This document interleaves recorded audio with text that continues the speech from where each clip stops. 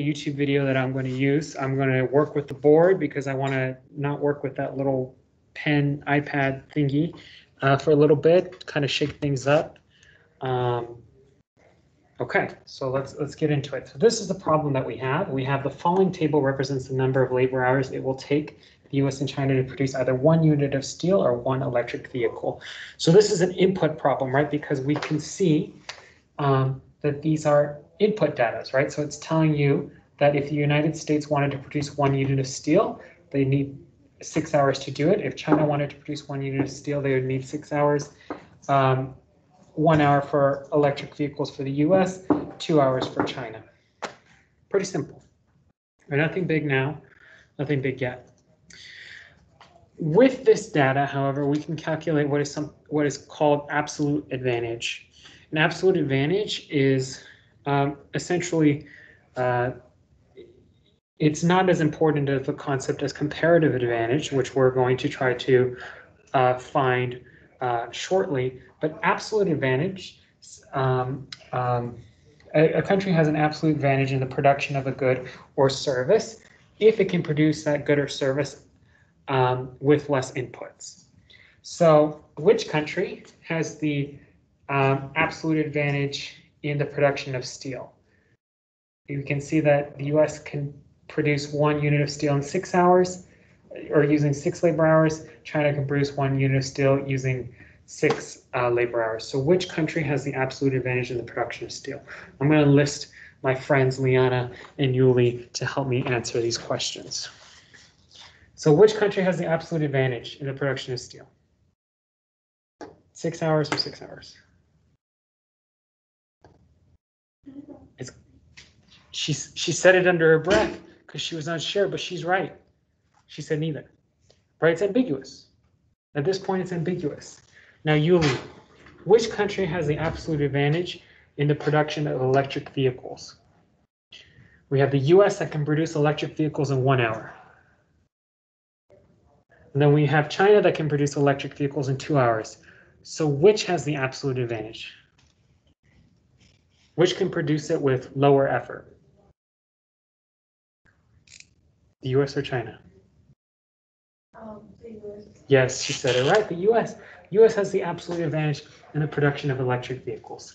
But this does not mean that they should specialize in the production of any of these goods or service. We did a problem today in class where we saw that in that problem, China had the absolute advantage in the production of both electric vehicles and steel.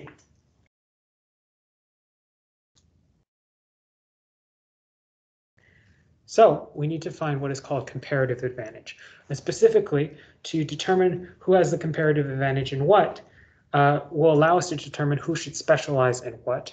And the way we find comparative advantage is first we have to find the per unit opportunity cost, meaning the opportunity cost, what someone gives up to produce a specific good or service. But we're at a problem. We're given input data. We can do 2 things. We can convert this input data to output data, or we can work with this input data using a formula called I.O.U. To find the per unit opportunity costs. Okay. So I'm going to go ahead and shorten this video a bit because I want to make this short, digestible, and really kind of beneficial to you. Oh, look, I've got my MLK quote up here. One has a moral responsibility to disobey unjust laws. Because this has nothing to do with the econ part, but yesterday was MLK Day. That's a very good line from Letter from Birmingham Jail, which was one of our foundational documents in AP Government. Dang, I look spiffy, I've been doing a workout program. Very intense. Very few people can do this on the planet. Just kidding. Okay, so let's go ahead and use this formula to convert this input data, and this is the formula. Really, I want you to pay attention to this formula. there's two ways we can think of it. So if we're given input data, meaning 6 labor hours to produce 1 unit of steel, 1 hour to produce electric vehicles, 2 hours to produce. So we're not given the actual output data, like what actually comes out of these different inputs, the production data. We can use this formula called I.O.U. And so other, under. One way, and I think this is actually more effective, is to find the per unit opportunity cost of a good in the numerator. You put, this is how I learned it when I was taking principles of economics, of microeconomics.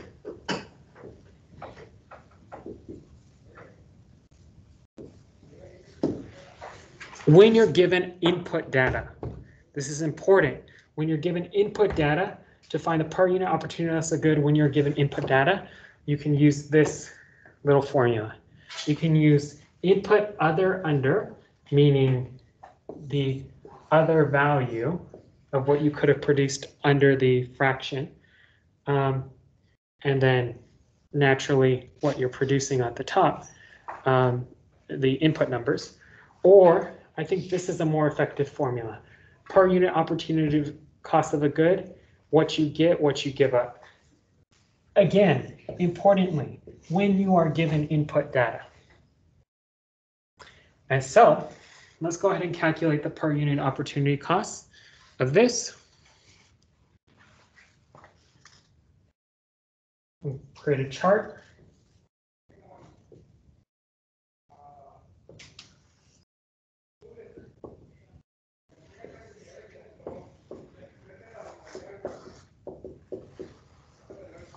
Okay.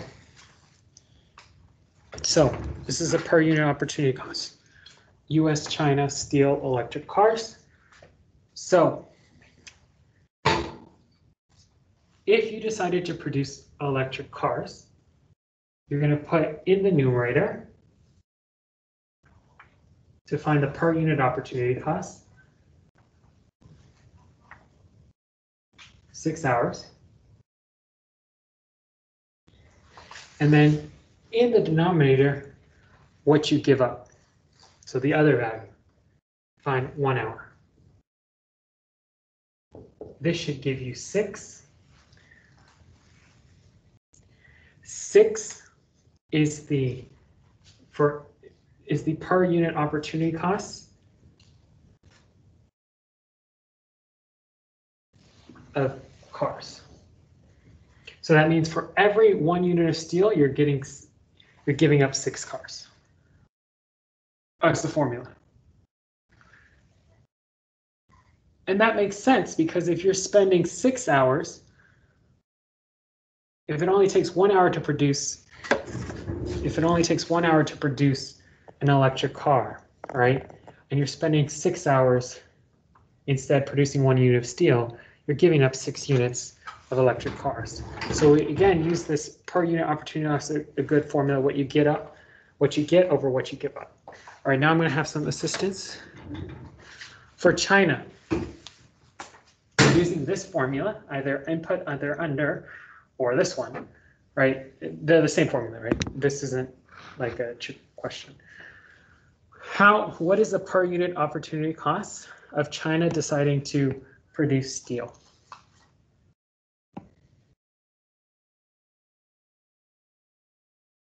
So let's plug it into the formula. So we put the value of what we get in the top. So if China decides to produce steel, 6 hours. And then in the denominator, we put what we give up, 2 hours. Exactly right, Yuli. What's this simplify? 6 divided by 2.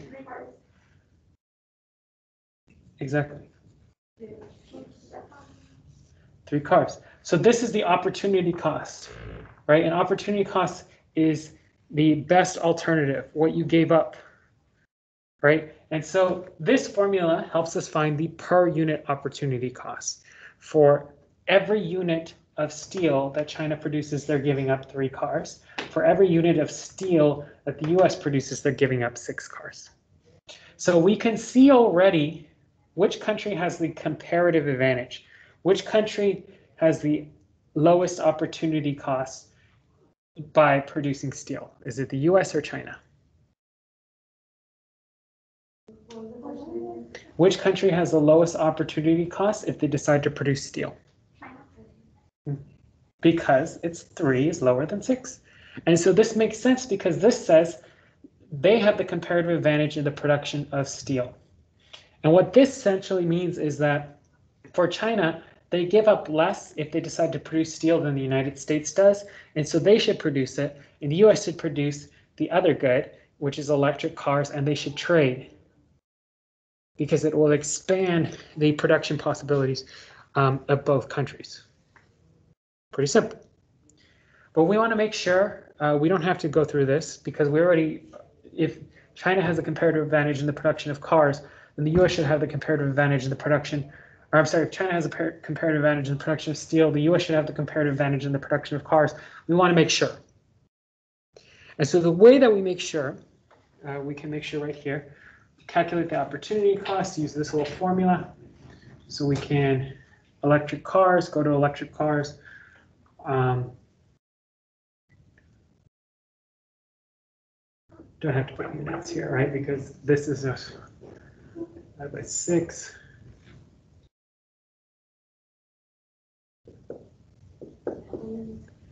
One 6 units of steel. I don't know what a unit of steel is. Try to put units. So this means that for each electric car, because that's what per unit opportunity cost means, for each electric car the US produces, they give up 1/6 units of steel. And then for this one, it should be using the formula 2 divided by 6, which is 1/3 units of steel. Okay, so as you can see, and this makes sense, this is the reciprocal of this number. This is also the reciprocal of this number. Makes sense, but if you don't, you can memorize this, right? It's a simple math shortcut. If you calculate, the per unit opportunity cost of, one good per country or per person or per business, you have technically the per unit opportunity cost because you can just, use the reciprocal. But if not, you can go through the process. So we see that the comparative advantage is 1/6 units of steel. 1/6 is a lower opportunity cost. You give up less than 1/3 units of steel. So if China decided to specialize in electric cars, they would give up 1/3 of a unit of steel. Since the US decides to specialize in electric cars, they give up 1/6 units of steel. And so they have the lowest opportunity cost, so therefore they have the comparative advantage, and they should specialize in that good or service. Pretty simple. Now, if you want, I can draw the PPF to demonstrate the gains from trade. I'm personally not going to draw the PPF right now because I want to keep this YouTube video short, but I want to show you how to calculate opportunity cost of a good or service when that good or service is, or when you're given output data. And so in particular, let's take, again, the US and China example.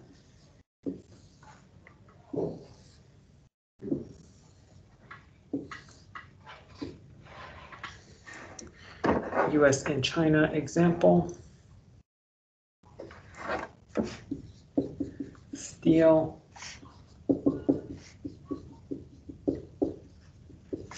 And we'll say that this represents max number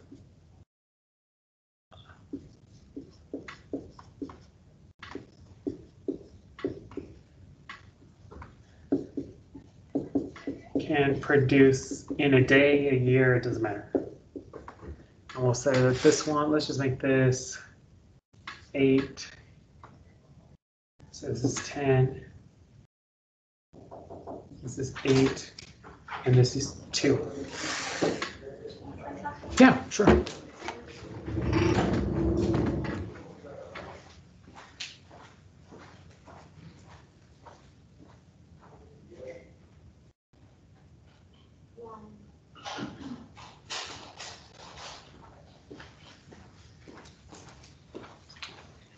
For this, we would use the formula output other over, or not the formula, it's just a mental shortcut. I should say that. The formula is, no, it's not. Or both of these are to calculate the per unit opportunity cost, right? Because that's what we want to be able to find the comparative advantage. Per unit opportunity cost of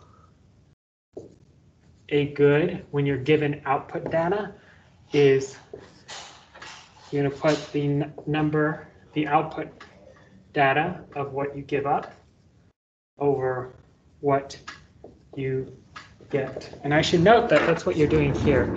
You're putting the input data of what you get over what you give up to find the per unit opportunity cost. We can explain the logic of why this works, but we've explained the logic of why this works in class. Now I'm just giving you the shortcut. So output over per unit opportunity cost of good, what you give up and what you get. So let's see here. So to find the per unit opportunity cost of a good or service, as Mr. Diaz is also watching Mrs. Flores' class, dang, teacher of the year, doing multiple things at once because I'm amazing and I don't want to pause this YouTube video because I don't know how to do that.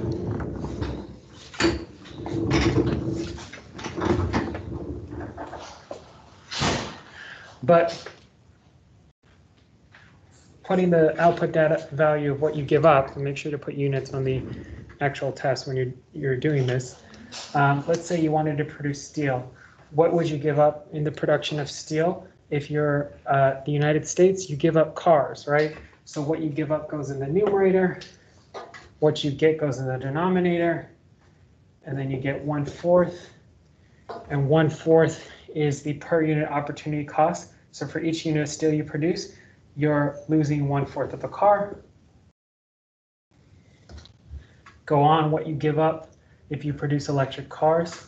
So 8 units of steel divided by 2. So you give up 4 units of steel. Then with China, again, what you give up in the numerator, so 8/10 simplified is 4/5 of cars. And then likewise, because remember these are just the reciprocals.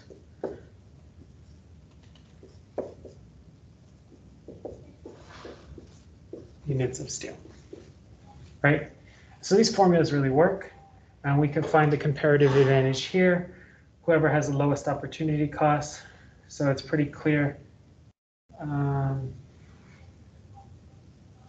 1/4 is lower, so the United States 1/4 cars. The United States gives up less cars than China does, so they have the comparative advantage in cars.